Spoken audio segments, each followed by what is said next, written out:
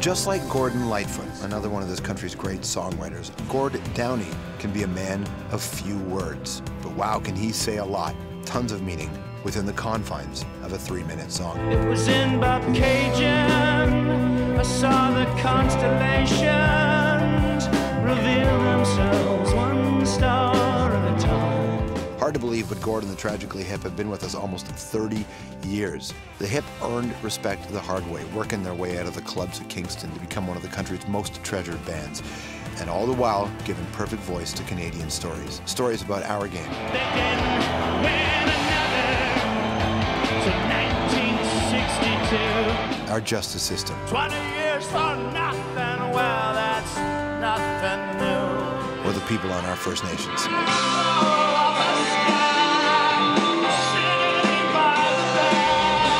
Now Gord's digging even deeper than usual. While he was writing the Hip's new record, Now for Plan A, his wife Laura was diagnosed with breast cancer, an experience that made him want to completely rethink what he'd be doing as an artist.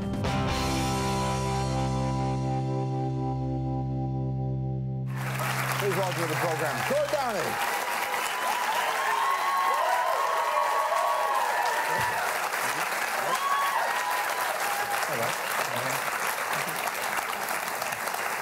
It's nice to see you, man. It's good to see you. Welcome to the show. Thank you. It's good to be here. It's Thanks. like I mean, a Hip record is a cause for celebration at any time because it's beautiful. We get to go down this road with you, and then, you know, recently seeing the National in your interview with Wendy Mesley, then there's this whole other thing that comes with it. When you got the word about your wife's diagnosis, tell me, what was that avalanche like? Well, I was going through my notebooks, and I keep notebooks for things like groceries and pithy comments with which to, you know, regale you. What to say to George, ... And I remember going back to that day just the other day, perhaps in anticipation of this, and I found a list of things that I had to bring back. We have this farm up by Kingston, Prince Edward County on the lake, and the list was just all these things I had to bring back to the city because we weren't going back there anytime soon. And my wife had split immediately, and I was actually out on Main Duck Island, 17 miles out in the middle of Lake Ontario, which everyone should visit sometime because the water, it gets very shallow out there. It's 12 feet deep, and the swimming is incredible. It's like this oasis that no one knows about. It's the lake that raised you. Yeah. Anyway, I was out there, no communication. I got back, the house was empty, and so I had a list of things to bring home, from pads to socks to the toothpaste on top of the thing by the thing over, and so that was the first avalanche, and you're kind of happy for those kinds of lists to keep yourself busy and occupied and useful. When you write lyrics and you know that it's apparent in this particular record that you're saying things, kind of letting people know that your family have gone through something, maybe continue to go through something. Was there what was the decision process like to put that in there? Because you're an intensely private man, and this isn't an abstract thought you're putting out here. You're talking about nurses. You're talking about very direct things. What was that decision process like for you? Well, I couldn't really do anything about it. You know, I was writing, I wanted to, there's a lot of emotions, you know, anger, fear, impatience. Impatience is a big one. Love, you know, you're just clamoring to help. So, you know, when Laura was free and clear, we got back into it in the studio. It's sort of hard to write during, because that felt, you know, I don't know, somehow not right. I don't know. I was taking little notes, maybe. But once she was free and clear, we went into the studio to finish the record, which had been put on hold. Everything had to achieve a standard, I thought, of reality, you know, and illusion wasn't really cutting it. And to the extent that I have contributed to the illusion machine all these years, and to the extent that I've tried to extricate myself from the illusion machine now, was very basic. you know, I wanted to write fairly clearly, openly. But having said that, I still write the way I write, and it maybe is not entirely obvious, but I thought it would be obvious to the people to whom it would be obvious. For the long, I've sort of, my friends and I have lived our life between certain lyrics that you've written over the years. For the longest time, it was, for a good life, you just might have to weaken. And on this one, there's got to be more than just despair, or just despair. Where did that one come from? Just one of the many things that a man tries to say to his wife who's going through this, like so many of her friends are going through this, a woman that's made all the right decisions, eaten all the right things, exercised right, and is trying to make sense of it. And trying to matter. I mean, because she would, you know, listen to and go to almost anybody but me. My jobs were very menial and very basic. You know, get my chickens out in the morning and get them in. And but on the moral support side, I fell short a lot. You know, which maybe only a husband can. It's an interesting thing about the conversation around breast cancer is because you obviously hear a lot about it from the context of the woman, as you should, and the family. But are there a lot of systems in place for what a man should do, what a man can do, what a husband can do in this scenario? Or a partner in any way? Well, I think a man should be just satisfied with the little joys that sacrifice can bring. But a man should also only consider those things long after the fact. Because in the middle of it, it's useless. And, you know, yeah, I mean, my wife's health and happiness is its own reward, obviously. Right. And yeah, that's all I really care about. But I don't know that the support group for men of women with breast cancer, it might have to wait till we figure this one out. Yeah. You know, I'd rather be part of that support group, trying to figure out why, you know. Does it, I mean, you've always been a staunch environmental supporters, community supporter. You take a look at communities all across this country that are going through unbelievable assault on an environmental level, which contributes to the poor health and lack of well-being for many people. Does that just sort of solidify your anger in that respect? I don't know if it's anger, but I don't know that you can go around and cut environmental assessments where a community is allowed to sort of assess the safety of a project. I don't think you can gut the Fisheries Act. I don't think that you can throw over science and research for ideology, you know, and not expect there to be casualties. There will be blood if you're going to do that. Right. Toxins go to the fatty tissues, and everybody knows that. Yet it appears that that's where we're at in a lot of communities. What do we do about that? Well, just what we're doing, I guess. You know, my friend Alan Gregg was talking about it today in the Toronto Star, and social network is, you know, it's got to be good for something beyond, you know, and it's never been easier, quicker,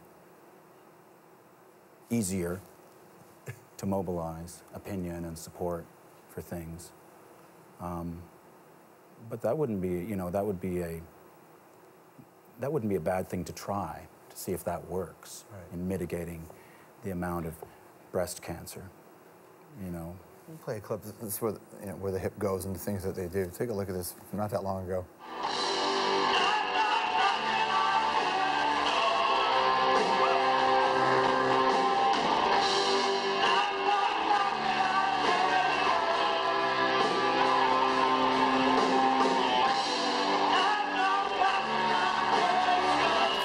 So there's Gord and the band. They're at the Great Moon Gathering.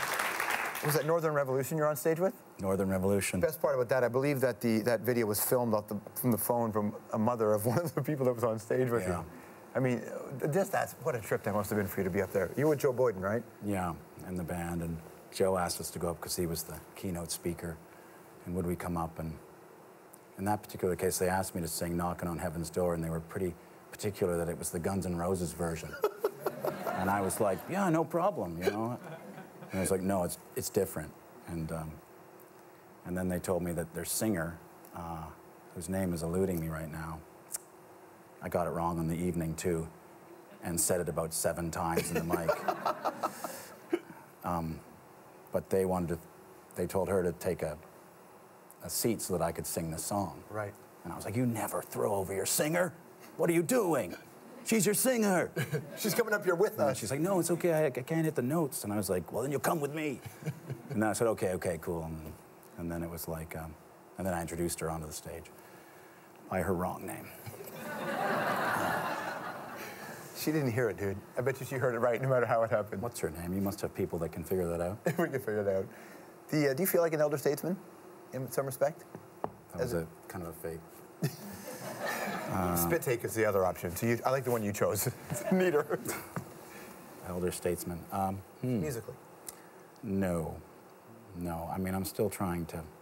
I like challenge more than expectation, more than meeting expectation. That's kind of dull and tiring. So the idea of kind of going out and challenging yourself and either playing to people that have never seen you before or doing things in front of the people that have seen you before that they've never seen before. That made sense. So I like that. How do you figure that out? Because you said before that you're up there and you're on this ride, but do you ever study some of the other people? Do you ever look for inspiration in unique places? Well, I was reading something today John Cage was talking about, and I thought it sort of applied about how, well, he didn't put it this way, but I extrapolated that, you know, songs are only half finished when they're recorded, that you have to perform them to finish them. And I thought that was, I feel like that's what's going on every night, that you're still trying to finish this song, you know. He also, the stage is like this, is the underlying question at which you're just throwing solution after solution after solution. But again, I'm extrapolating from this book I'm reading about John Cage. Maybe the book is only half finished when the book is done. Yeah. And it's... Well, I thought that's sort of, you know, I'm looking for those kind of reasons because why would you do this? What are you trying to do on stage? And, you know, I get at risk of sounding, I was going to say immodest, but, you know, I've read that I have goofy stage antics and that I have these rants. Dude, when I worked at a rock station in Canada, your Killer Whale Tank version of one song was the most requested song I've ever, it's never been anything like, and it was just this moment. Right. Do you know when you're on stage and you're going down that dark alley? Well, no. But I do know that I'm planning on, you know, having a beginning and a middle and an end and finishing somewhere. I'm trying to be cognizant of composition. So when I'm, you know, up there, it doesn't, yeah, weird, goofy rants, and that's all that, it just stops there. I'm like, well, you know, there's something at work here. Like I'm trying things. And on stage, it all makes sense in terms of music and dance. Like I love dance as an expressive form, being able to express yourself in that way. You know, the last song is called Good Night, Ottawapiskat on this. Why that, first of all? Why that title? Why that song? Well, I think it was inspired, well, I don't think, it was inspired by our visit to Fort Albany. I like the image of a band going up there to play. It's a fictional band called the Silver Poets who show up and, hey, we're not here, we're just here to get paid. Right. You know, I mean... Are they like the Constellations, these other fictional bands you go with? Yeah, I like fictional band names, but, so yeah, we're just up here, but we're here, you know, and we don't think that you're not on the way. You know, that you're a fly-in, fly-out community, and that you know, we're here, you know, we're here to play. Beyond that, I mean, you know, if you read about the communities along James Bay, Western Shore there, you know kind of what they're going through in various forms and ways, you know, and you reconcile that with the people that you meet. And everyone's like you and me. They're except way funnier, you know, way cooler. Yeah. And way tougher. yeah, but and gentler. And anyway, I'm maybe not painting an accurate picture, but at least I'm trying to paint a picture that isn't the picture that we all just sort of accept and forget about. And this is what I wonder. You have this, I don't know, the word responsibility, but that's not the word I mean, but it's somewhere in that space. The idea that of the big bands that tour this country, the bands that can fill arenas in this country, you can count them all on one hand, and you're one of them. But you're the only one that on the surface is so overt about things in Canada at this stage, in the way that, you know, you travel the country, people have never been to Bob Cajun, but they know what it is now because of you. A lot of people got to know the Milgard story because of you.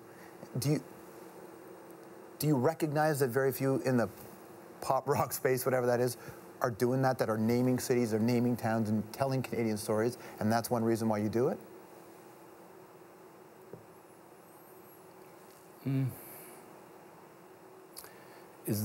Sorry, what's the question, George? Well, No, I mean, I'm sorry. you do it on purpose. The place names and... Yeah, just the idea of really reflecting. Yeah, but never once to be patriotic or nationalist, like never once, even when I was younger. Roseanne. Roseanne. That's her name, Roseanne. I'd like to call Roseanne to the stage right now. You never throw over your singer. She's going to help me sing Knocking on Heaven's Door. Put it together for Roseanne. You ready? Woo! Before we get to the... You're good. What did you... That's good. Before we get to that part, what did you call her? Roseanne's not that hard. The music was loud. There was a band playing before, and we were side stage, and we were really nervous, and the music was blaring. You're nervous because it means something, you know? And what's your name? And I think I was, I don't know, man. It was like, it wasn't Roseanne. Rosette. I was calling her Rosette. That's close, man. That's close. Rosette. I've never met a Rosette. Why didn't she kick me in the nuts? 7 times, too. Just Rosette. Okay, so you consciously wrote about these places, but never to be patriotic.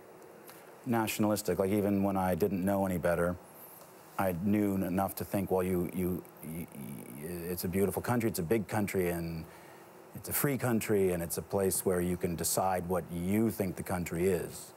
And for that reason, it's full of ideas, full of starting points, full of discourse, you know, full of shit. Are you familiar with the Ken Spencer Science Park? I'm not. Okay. You know who those two are? At the Ken Spencer Science Park at Science World, there are 2 chickens. One is called Gord, the other is called Downie.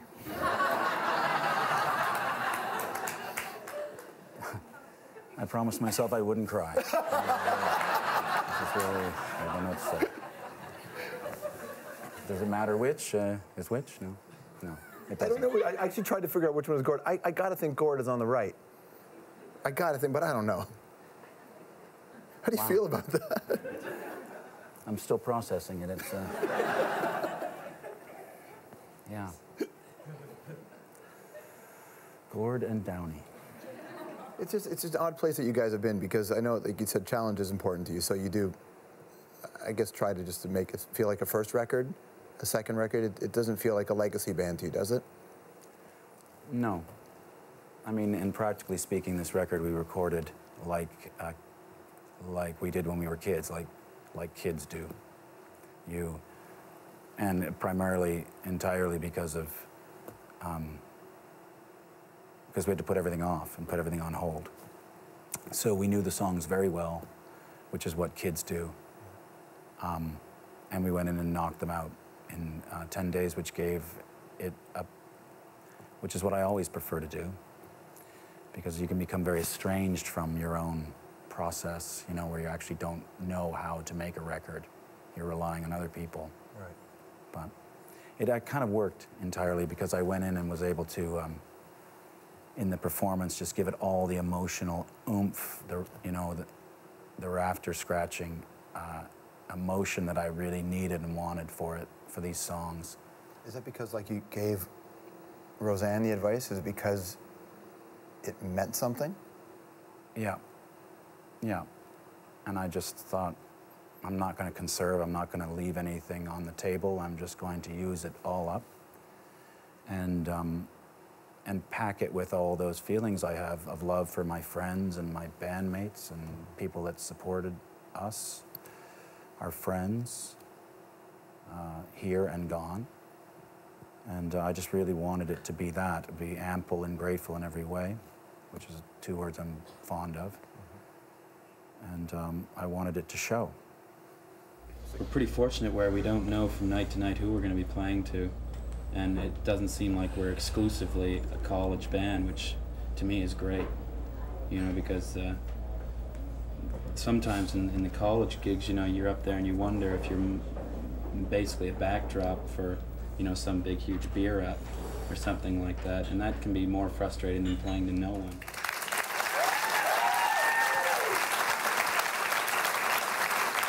1989. My concerns are the same. They are. Are we just a backdrop for some beer up? George? Is it always bad, though? No. You take it where you can get it.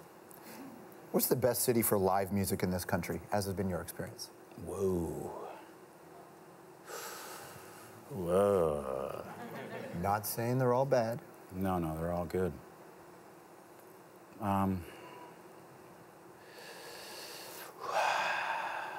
Best city. I'm sorry, it's just, how much time do you people have? I'm going through province by province. Hamilton.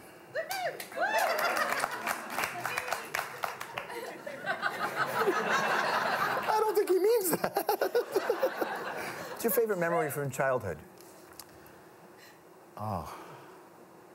What? Favorite memory from childhood?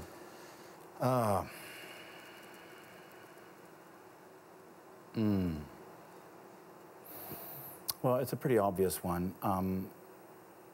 When the Bruins won the Stanley Cup in 1972, my brother and I went out onto the... It's too obvious, right? Well, as a Habs fan, it brings me pain, but carry on. They beat the Rangers. They beat the Rangers. I was 8, and my older brother and I, he was 12. We went out on our driveway and danced in the rain. And it was a Sunday afternoon, I think, a Saturday afternoon, May 11th. And we were just shocked at how eerily quiet it was. There was nobody out. It was just us. And it was one of those ones where we just sort of stopped dancing and walked back into the house. It's not unlike the Stanley Cup celebration in Carolina or Anaheim. Yeah. Two guys on the street, right? Yeah. You appear to be a pretty balanced guy. What's the one rock star thing you just do where people around you got to remind you, hey, pal? Well, I mean, that's the type of thing I'm trying to banish from, you're talking about sort of when what I would call an artist is different than what another, like a person in a record company would call an artist, which would be petulant, whining, demanding, right, a pain in the ass artist. Yes. New Year's Eve on the turning of the millennium, remember the Y2K, we did a big thing and we had this big balloon drop that didn't work. It was supposed to come out of the mouth of this dragon and it didn't work. The stage was littered with balloons. Someone had left the back door open to the rink and it was like this Arctic gale was blowing through the stage. And for me as a singer, it's like for singers, it's not good. You want it warm, you want it humid. And cold air makes your voice go, and so you can't actually trust what you're going to sing. And I kept asking them in between songs to close this effing door. And, you know, it was beyond everybody. It might not even been a door. So my reaction to that was I fell on a balloon and it went pop. And there's like 8,000 balloons on the stage. And I decided that I was going to fall on every balloon with my body and kill and I didn't stop until they were all broken. And and it was a fit of rage. It was nothing artistic about it. I was trying to sort of, I'm gonna kill these balloons. And I was, you know, the whole Yorick and slam on and just throwing myself, and it got ridiculous to the point where I think the crew were all in tears. Not from laughing. Not from laughing, like, wow, I'm witnessing just the worst blowout I've ever seen. If you were to stand... So I don't do that anymore. Yeah, it's done. That's done. If you were to stand near the ferry to Wolf Island, near the K-Rock Center, where would you be standing? Number one, the tragically hip way. The tragically hip way. Paul Langlois said that he doesn't drive on that street late at night because he doesn't want someone to accidentally post a picture of Facebook on him on his own street late at night. Do you ever just cruise that street just because? Well, we happened to be on it this summer. We were going, I think, to Paul's house, actually, with my kids. And we were at the stop sign. I didn't even notice. And my wife said, hey, look. And the kids thought that was actually pretty cool. But I realized I hadn't even mentioned it to them, probably because it was such a nail-biting city council vote to decide it. It was that close? Yes, it was. 7-6. You were hoping for more of a slam dunk. Yeah. You know, but it's Kingston, and they consider things carefully and carefully. Well, listen, congratulations. Now for Plan A. It's another great record, man. Well done. Thank you. Cheers. Gord Downie, everybody. Tragically hip. Enjoy that. Amazing.